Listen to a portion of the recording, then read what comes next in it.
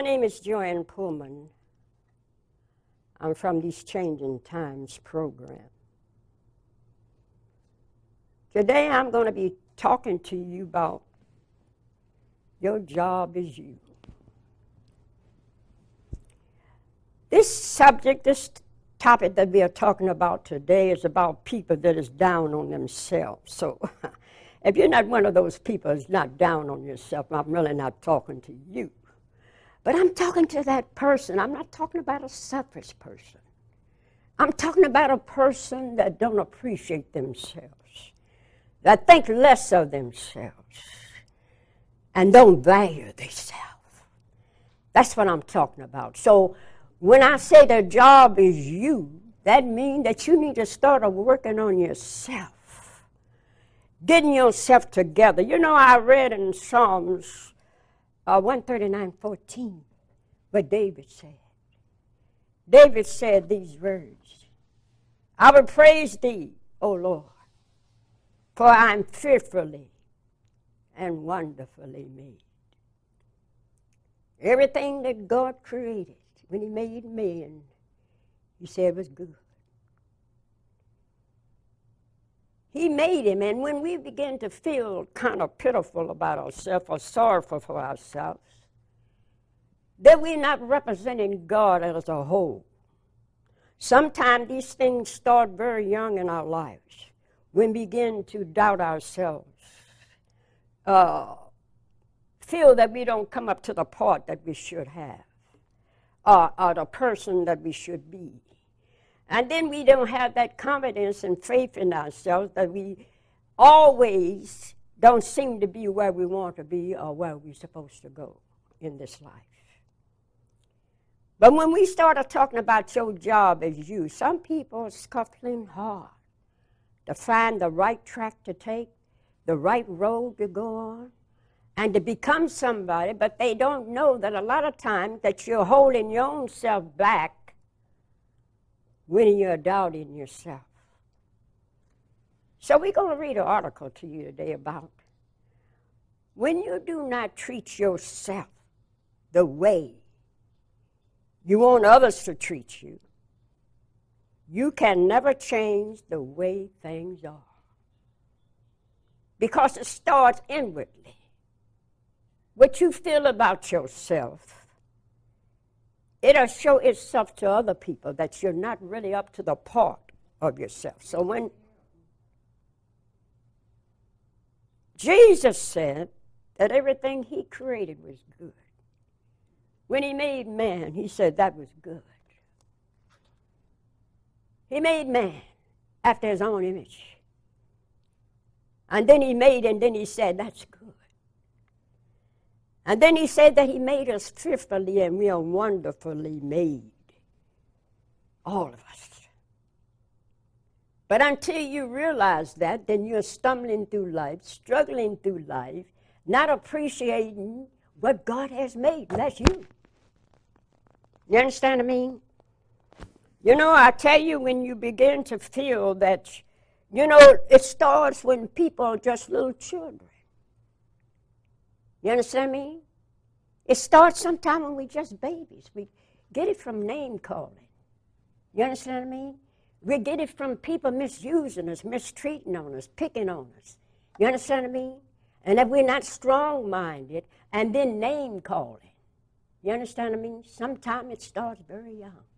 Or you understand what I mean? Just about when you're a baby it starts. People start calling your names and telling you you're this and that. Sometimes your own parents don't call you the right name. I heard a professional man say these words. Very professional, successful man. Say he was called names all his life by his own father. You understand what I mean? And that growed up in him with an inferiority complex. And that stayed in his mind. You understand what I mean? But when I say your job is you, this impressed me to talk on this subject because so many people that I run into don't seem to love themselves. I was in Indianapolis singing.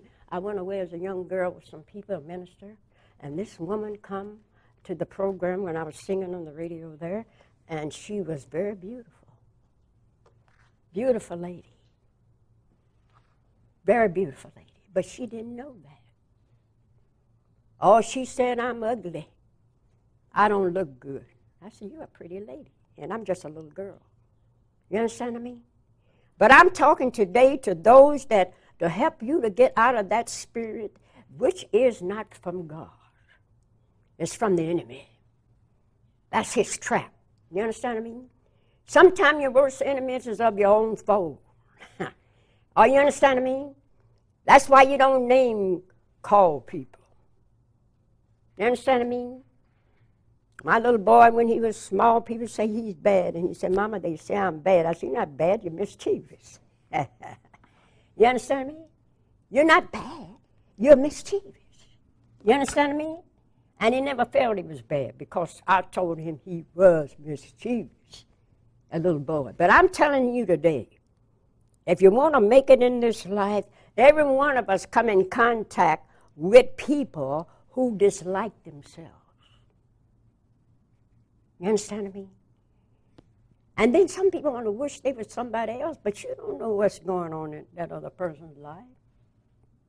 You don't even know what's going on in their home. You understand me? So why would you wish for their life?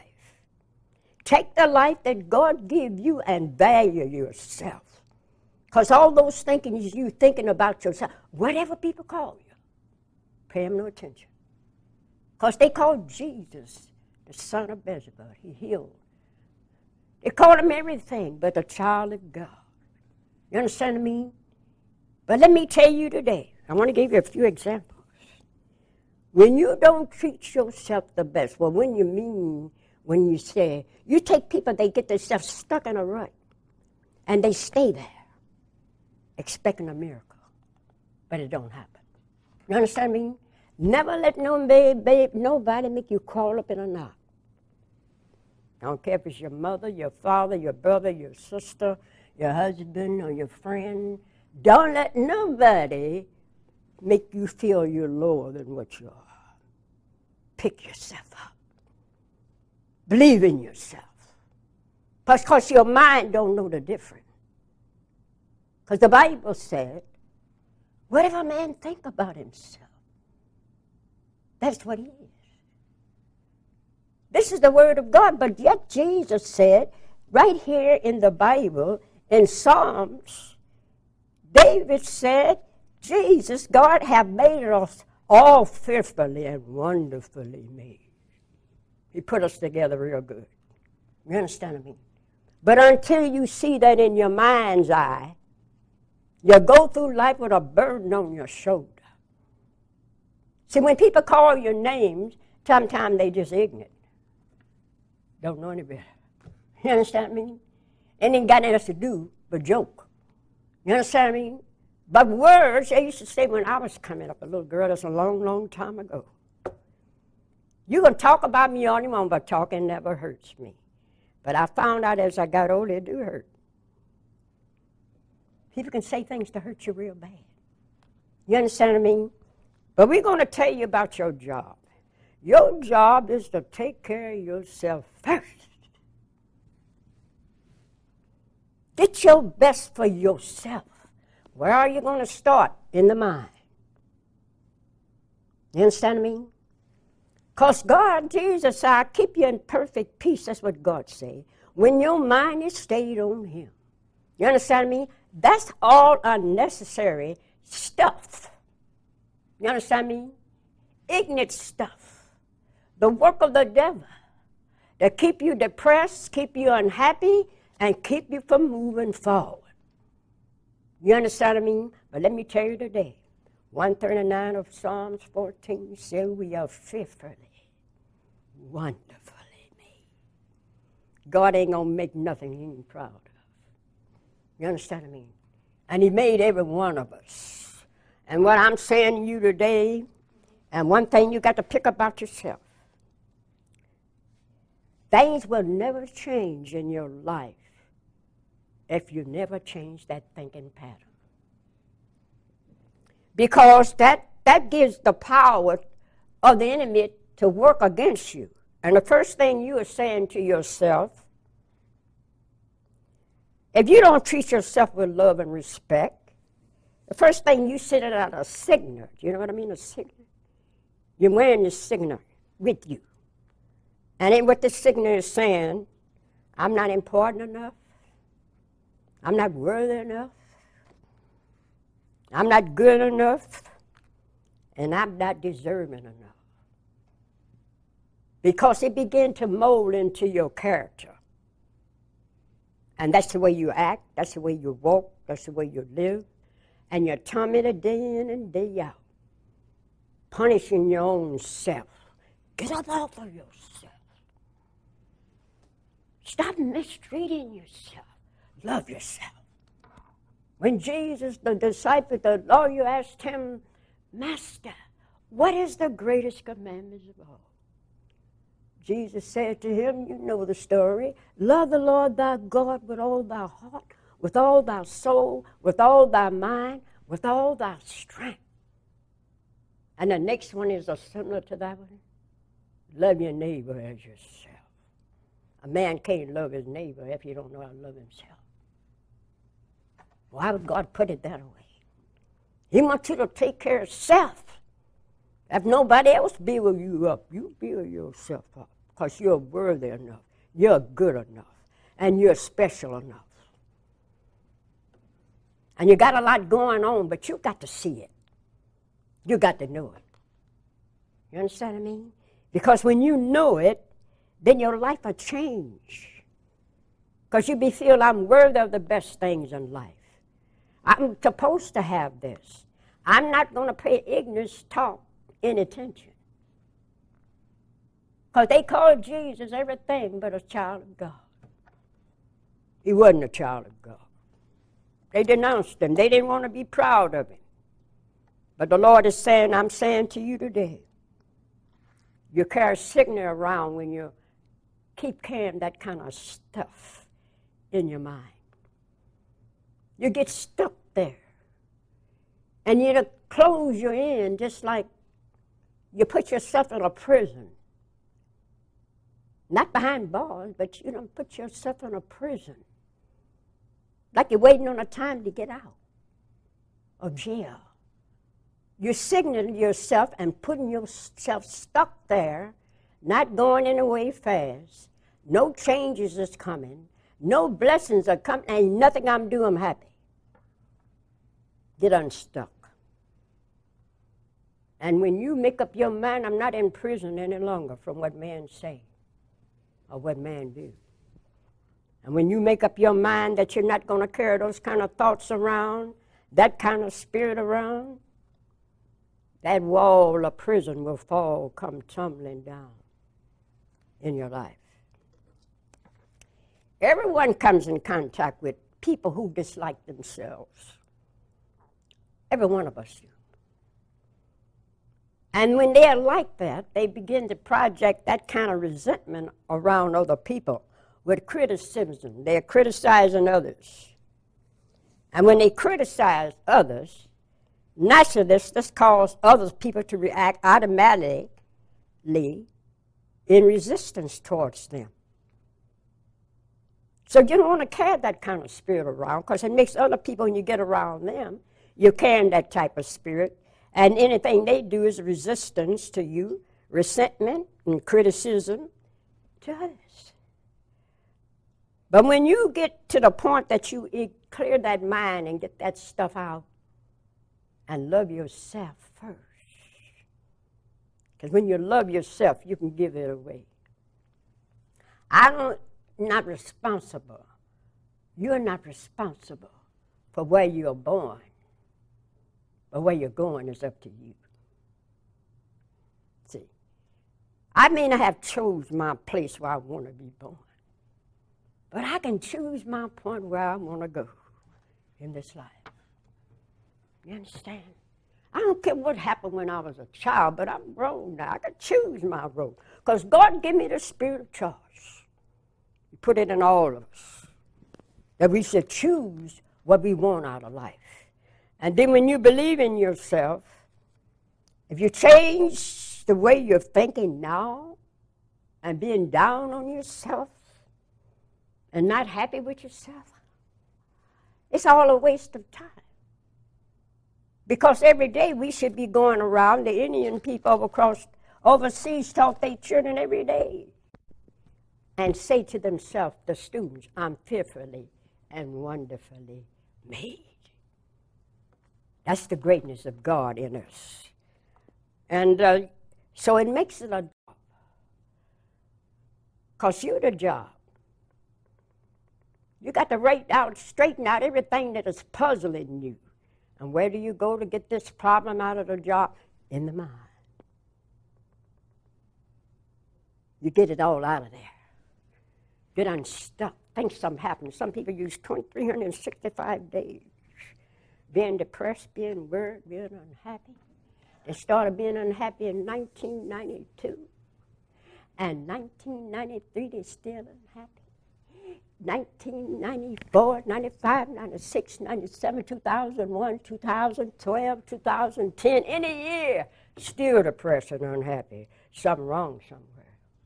Years done change, but you're in the same shape. What's wrong? These are days that's passing by and you ain't got no better. You ain't feeling no better about yourself. Come on now, go with me a mile or two. Ain't nothing but doing this. Be what Jesus said in Romans 12:2. That's what Paul said. Don't be conformed to this world and ignore ignorant people. Because have you noticed those people that picked on you and dogged you out, where are they going? They ain't going nowhere. Haven't achieved anything. But God gives you a special gift when you're picked on. See, there's something special about you when you're picked on. But I'm going to tell you something that'll help you. If you're going around with that kind of problem, get rid of it today. Change your mind of thinking and start rejoicing what God have done for you. How blessed you are to be in this land of the living. How blessed you are. You got your limbs, you got your everything, you got your breath. But enjoy God's days. Enjoy the beauty of His world. And when you're happy, you'll draw more happiness into your life. Your job is you. Your job is to take care of you first. And happiness will show up. And this is something to do. Direct your emotions into healthy, pleasant thoughts. Good thoughts. Don't feel bad. Don't feel unhappy. Be proud of yourself. And be proud of how God have made you. And if someone have dogged you out, mistreated you, hated you, called you everything, forgive them. And loose that stuff from you, and you'll fly like a bird. You'll go up higher and higher. As the song says, take me higher, Lord. Take me higher in Jesus. And if you seek first the kingdom of God and think about Jesus, all things will be added unto you. One thing about the mind, it's the greatest power that God have given us to possess through faith. See, without faith, it's impossible to please God. And if a man don't have faith in himself, how can you go forward? Because we're going to meet people in the world, but you know, you can take something that happened years ago and let it repeat itself constantly in your life. It's not going away till you get it out of there. Set yourself free. And a new tomorrow will be here. A new day will be added to your life, and you'll find out all that was unnecessary. Because it didn't profit anything in the first place.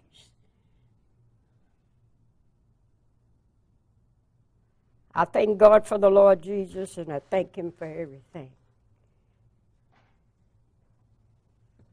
Prayer time. We hope you're listening to us when we say about your job is you. This is going to continue on. And we're going to pray right now. And ask God for His blessings upon all those we're talking to today. Our Father, in the name of the Lord Jesus, we come before your presence as filthy rags, not worthy even to call your name. But by you being a God of love and a God of mercy, we thank you for being here today to be able to speak your word and tell the truth. And if someone is in need of prayers, we pray that they be blessed and that you'll hear our prayer and set them free and help them to find Jesus and find you, Father, and worship you and praise you and give the glory to your most high name. We love you, Father. Thank you for this day.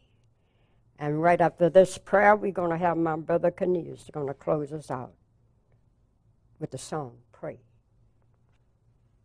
May God bless you. May God continue to help you. And take it from me. You can do anything through Christ, which strengthens us. In Jesus' name, amen.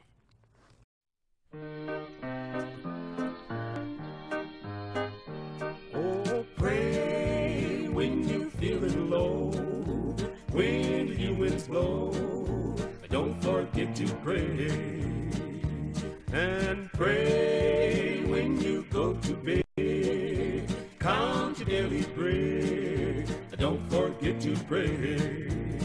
You can awake to a beautiful morning. When you have troubles, remember this morning. Pray until Judgment Day. You don't have the devil to pay.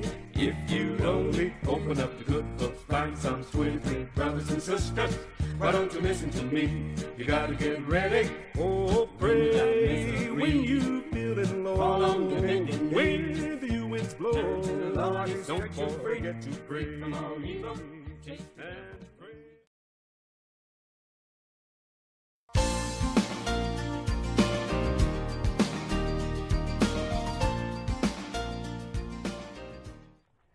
We are continuing this same subject right now, giving you some points on what to do to get the best of yourself out. That it won't be a job anymore. That it'll be a pleasure to be able to worship and to serve a true and living God. As I said before, we are fearfully, listen carefully to what I'm saying, and wonderfully made. Everything about you is precious because the God that created you made you a good person. He made you what you are. And he wants you to enjoy. You see, he loved us so much that he made everything before he made man. He put everything in existence that we can have everything that we need. Before he made man, he made everything that man needed. And everything he made, he said was good. Honest thing he said wasn't good, he said it wasn't good for man to be alone. And I'm saying to you today, if you're down on yourself and you feel less about, no matter what people call you. You know one thing, when people call you something, must be something special about it, because everything come out of man's mouth. God said he's sorry he made man in the beginning. Nothing surprised me what a man do with something good. When he's doing evil, thinking evil, you can't go that route. And then you don't take seriously what people say, because everything come out of man's mouth and sometimes it's not good stuff. Most of the things that is going wrong in our life is because of the bad thoughts that we have. The doubts that we carry around in our mind. The evil thoughts we carry about ourselves. You know, some people are so hard on themselves, if they were in a ring fighting, they knock their own self out. They lose the battle all the time because they just so hard on themselves, just beating up on themselves. Wake up in the morning beating up on themselves. All day long beating up on themselves. Look in the mirror at yourself and value yourself. Make yourself what you wanted to be. Say the good stuff about yourself, because If you wasn't a good person, wouldn't nobody be picking on you.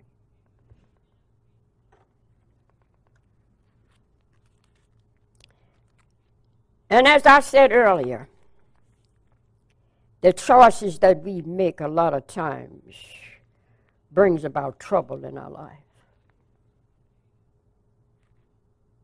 But if something happened in your life and you didn't think you were there at that time and showed your support, it's nothing you can do about that now. But don't punish yourself for those things. Make up for it by doing good for others. You understand what I mean? Because none of us are perfect people. None is good but the Father. The man said to Jesus, "Oh, good master." He said, "None. Why will you call me good?" Because there's none good but the Father. You know, I was thinking about another thing about your job as you. It's being happy. Some people think they can't be happy unless they reach a certain goal in life. Some people think they can never be happy because they haven't met the right helpmate. You understand me? A lot of people think there just ain't no joy without getting everything they want first. But you got the cart before the horse. Because happiness begins in you. That's where happiness starts. It starts within yourself. Don't expect nobody to come and bring you happiness. You start happiness within your own self. And once you're happy, you'll be able to draw more happiness into your life. See? And Jesus said, one thing, the difference in mindset. Honest thing, faith works, doubt works.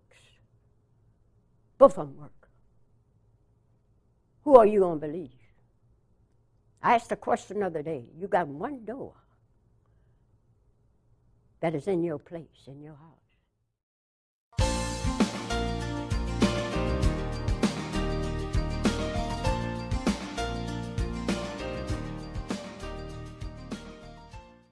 For your prayer request or to donate a seed offering to our These Changing Times program, please visit www.thesechangingtimes.myevent.com or contact jpullmanministries@hotmail.com or send to P.O. Box 1742, Annandale, Virginia 22003. Thank you.